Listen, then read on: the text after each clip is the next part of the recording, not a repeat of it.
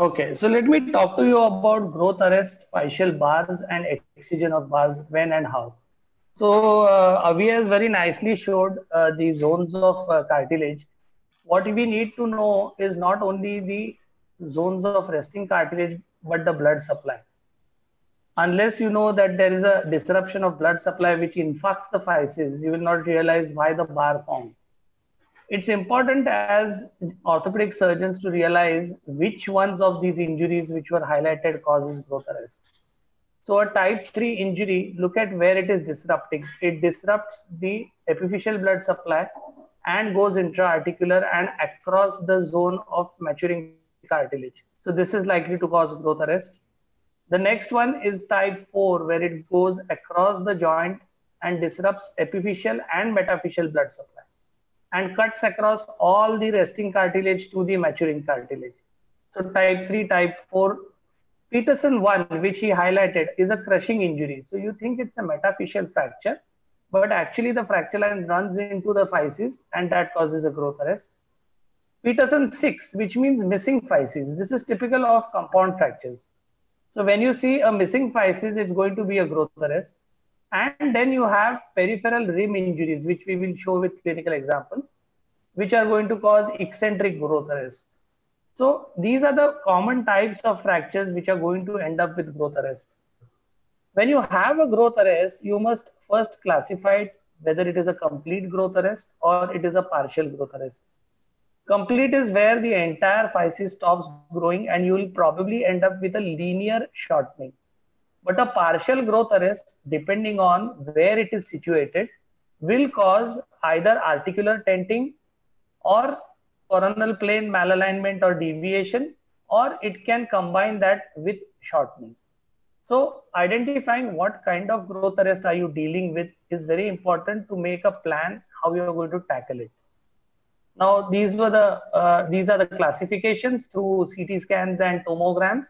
If you look in cross section, this is a peripheral growth arrest, this is a central growth arrest, and this is a linear growth arrest as described by Peterson.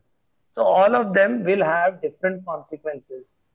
The central growth arrest usually typically will cause pulling down of the articular surface, especially upper tibia, lower femur, with a little shortening. But peripheral growth arrest and linear growth arrest will end up causing angular deformities. So remember, peripheral growth arrests cause angular deformation. A central causes tenting and articular deformation, and a patchy or a complete growth arrest ends up with shortening. And every growth arrest, depending on how the damage went through the physis and which blood supply damage will give you combinations of these. Early signs of detecting growth arrest are the Harris growth arrest lines. Now look at this. There has been a transient growth arrest, and you can see this density line, but this is perfectly parallel to the physeal line, which tells you there was temporary cessation and it has resumed, and there is no angular deformity likely to happen or a scar where the Harris line is converging towards, right? So this is just a transient growth arrest which happened and just went away. Hey, Chingu. Hello. So Carcel and Wenger bar maps, you can map these bars before you try to do any kind of surgery. So these were the old way where you did the physeal bar mapping using tomograms, and today we have CT scans and MRI which tells you exactly how far the bar is from the articular surface, from the metaphysis, what is the depth of the bar, what is the quantum of the bar, so that you can adequately make your decisions on what you're going to do. So what are the determinants of a bar excision? So these are the factors which you should look at. What is the age of the child? How old is he? The younger the child, the more deformity and shortening is going to happen. So if you have an older child with a physeal bar of whatever kind, there is lesser time to fuse. It's easier to do a definitive osteotomy or physiodesis and correction. It also depends on which bone is involved. The fast-growing physes like lower femur, upper tibia, or upper humerus have the worst prognosis because they have the largest amount of growth. The same kind of a bar, if it is around the elbow or if it is around the proximal part of the distal part of the tibia, will have a lesser implication. Location of the bar, again, central as well as peripheral, if they are small and localized, can be very well resected. 40% and lesser have predictable results. 50% and higher, you have very unpredictable results. And finally, what was the nature of arrest? It's not only trauma that causes physeal bars. If it is infection, radiation, or infarction, these etiologies will have very bad prognosis. It's better to have a traumatic physeal bar rather than an infective physeal bar.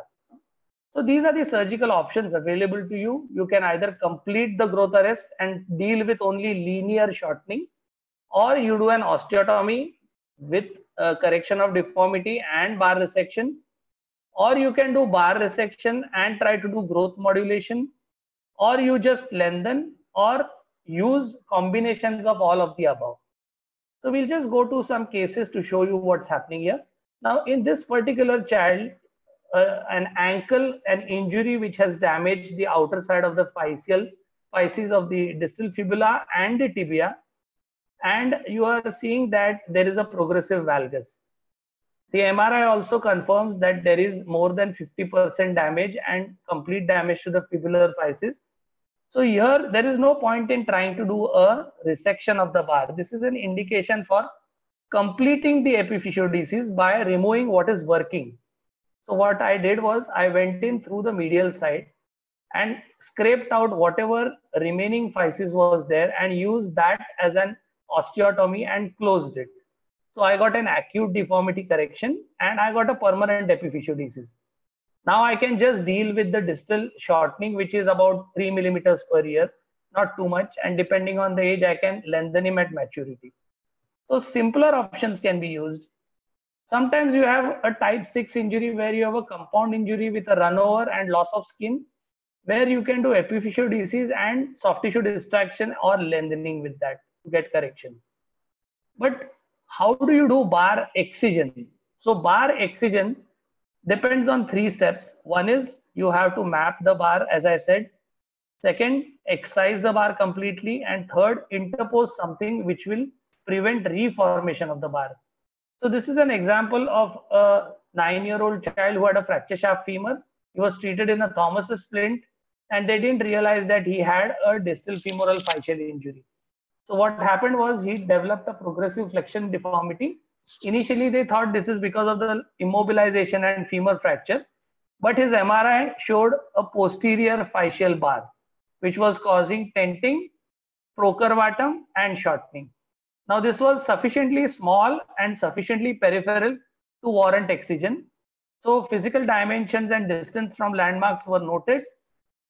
Second, the approach. Now, this is one of the modifications. You can take out, if you have a central bar, you can take out a metaphyseal triangular piece of bone, which is pre-drilled, and approach the central bar through a hole in the metaphysis like this, and then repose that fragment and put in a screw.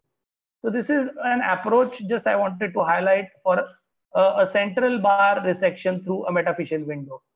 For a peripheral bar, you don't have to worry. You can go with a direct approach. Remember to excise the periosteum, use a high-speed burr, constant irrigation, always remove more than required so that a repeat bar doesn't happen. Go 2 millimeters extra on either side and use constant irrigation. The third step is when you excise the bar, you must have adequate visualization. When you excise the bar, the rim of your excision should show healthy physeal cartilage. Now, seeing that can be very difficult in presence of bleeding. So again, copious irrigation, you can use dental mirrors or you can use an arthroscope. So a small arthroscope can be put into your entry or exit or the metaphyseal window, and then you look all the way around. You use a 30-degree scope and look all the way around whether you are seeing nice, clean, white, shiny cartilage, which will confirm that you have resected adequately. So a dental mirror, an arthroscope, and a C-arm are useful tools for proper visualization of your excision. So this is an example where the posterior bar was resected and we had good healthy cartilage all around. That was the burr, that was the C-arm image. And then you have to put in something there. What do you put in there? These are the things, those have been described: cranioplast, adipose tissue from the buttock region, apophyseal cartilage from iliac crest. Some people have tried stem cells or vascularized facial transfers. But in the general and average situation, fat is good enough. So you can put in fat there. Some people also use cement or cranioplast to prevent reformation of the bar. The disadvantage of fat is sometimes when the tourniquet is released, it may wash off or flow off. So always when you take fat, you use a vicryl stitch to anchor it in bone so that it doesn't move away or wash off. And finally, you put markers. So you put a small steel wire up and down so that you know whether the growth resumes. So this is the surrogate for the Harris growth arrest line. You put a metallic Harris line there so that when the child grows or the physis grows, you know whether it is growing or not. So that is how it happens. So this particular case, I'll run through this. This was the bar resection. That is a 7-year follow-up. So he did not progress in his deformity. His length became all right, and he did not need any further surgery with a good range of motion. Now this child, a Salta Harris 2 injury in a distal tibia, was treated conservatively, and after 1 year, they found that there was a deformity and shortening, and the MRI revealed a central physeal bar. So there was a central kind of a physeal bar which was tenting the physis, causing shortening and deformation. So what I did was I went in through a metaphyseal osteotomy. I did not remove bone, but I resected the apex of the bar here, as you can see, through that osteotomy, and then I put in a small mini fixator. I interposed fat there. We put in a mini fixator. That was the amount of bone removed from the physis and corrected the deformity. That was a 5-year follow-up showing restoration of growth and maintenance of the articular congruity. And that is this girl showing you excellent function. And now recently she completed her 12th class and she sent me her photograph. She's still maintaining her correction, and that is how she is walking now. And the result has lasted a long time. So a central bar resection, which has done quite well. So in properly indicated cases, bar resection do very well. Proximal tibia, this is to highlight tenting. Now you can see here, there is a reversal of the tibial intercondylar eminence because of a central physeal bar. This was resected again through a metaphyseal window. I removed the fibula also because it was bothering and overgrowing, and use a growth modulation on the lower femur to get my alignment. So you can do combination techniques with physeal bar resection. This lower end radius, somebody tried to do open reduction, ended up with a physeal bar, and being enthusiastic 8-year-old child, I mapped the bar. There were 2 bars here, you can see. So I resected those bars and I put in markers, and I put a distal fibula ulnar epiphyseal DC screw, and I waited and monitored the child. At 6 months, I didn't find any change. And at maturity, there was hardly any change. So what happens is that every time things may not go as you think, especially with lower end radius. So in fact, lower end radius, the recent papers have shown that physeal bar resections do poorly. And in fact, the ulnar growth is so rapid that even the screw migrated. So getting rid of the ulnar growth is a difficult job, and getting the radius to grow is also a difficult job. You can neither stop growth nor you can restore growth around the wrist very efficiently. So ultimately at maturity, I did a lengthening using a linear fixator and got back the variance which was required for appropriate function. So now that we have learned our lesson, we know that in older children with a physeal bar, go ahead with an osteotomy and ulnar resection and shortening rather than trying to do a bar resection. This is a special area where resection of bar doesn't really work. Do it for upper end tibia, lower end femur, lower end tibia works pretty well. But lower end radius, we really don't know. So this was his function. This is Taral's case, who had a peripheral bar. Now this child was hit by a cricket ball. He had an injury here, and the MRI showed a peripheral teether, so or Salta Harris type 6 injury. Now this was resected, and he put in a cement block there, and you did a growth modulation. So that is the X-ray, resection of bar, growth, the pins to monitor growth, and a growth modulation device. And over a period of time, slowly this straightened out and went on to a very good correction over a period of time. Another example of an 8-year-old girl who had a nailing done somewhere and ended up with a peripheral bar, a similar kind of an injury. Now, peripheral bars are eminently resectable. So here again, the same thing what Taral did, this was the approach, a lateral physeal bar excision and opposite side hemiepiphysiodesis. Over a period of time, 6 months, you can start seeing the correction. And in 12 months, this was completely restored. So these are the things that can be done. And these are Taral's X-rays again, the longer follow-ups. Okay. So the take-home message here for you is that it is important you know which physeal injury is going to give you a bar. You must diagnose the bar. You must quantify it. You must monitor the effect of that bar over a year or 2 years to see what it is doing to the bone. Is it only shortening? Is it tenting? Is it peripheral tethering? Is it change in articular shape? Or is it coronal plane malalignment? Then look at what is the child, how much growth is remaining.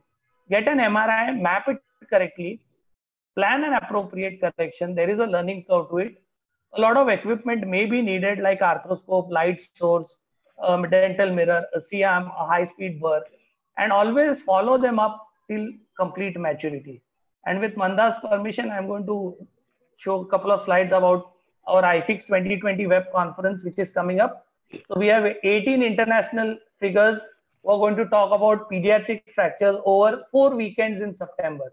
So I would urge you to visit ifix.in and register yourself for this fantastic pediatric sessions. Thank you very much.